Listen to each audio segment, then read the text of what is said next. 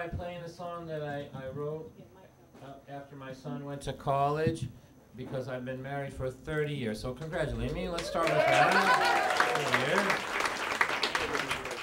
And I wrote this song after my son went to college and my wife realized that there wasn't going to be any buffer between us anymore. It was a very difficult moment for Mrs. White, and she's so happy that I travel around the country sharing it with strangers. Rascal is the dog, he ain't too bright. Me and Rascal were sitting on the couch last night when my woman come in and started to cry. She looked at us with such terror in her eye. She said, I have raised these children for 18 years while you have done nothing.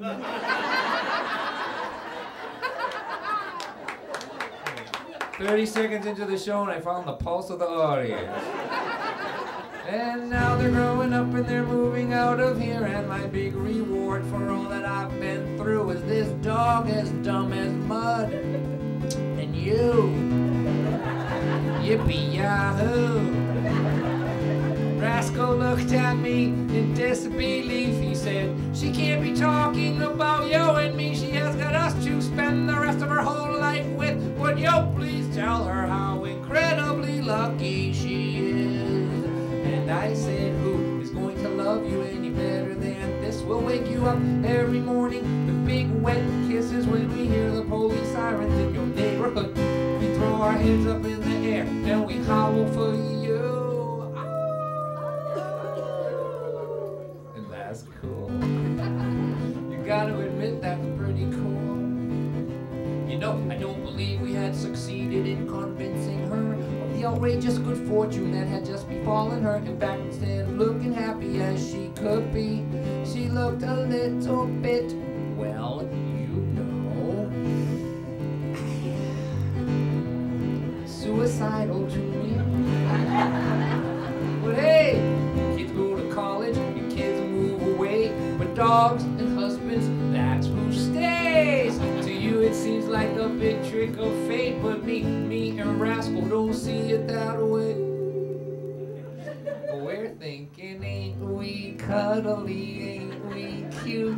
We're both real funny and we're both real true. There's another thing about us that is very cool. If you scratch us on our belly, our left leg moves. And you gotta admit that's cool. Oh. Oh. I think I'm scaring some of the new people. Okay, so maybe we ain't that smart. We're a couple of mutts with a lot of heart. Now I have to tell you, this is what I look like when I'm flirting and when I need new medication. But no one could ever love you better. I'll give you more loyalty than this dog, as dumb as mud. Than this dog as dumb as mud. Than this dog as dumb as mud. And me.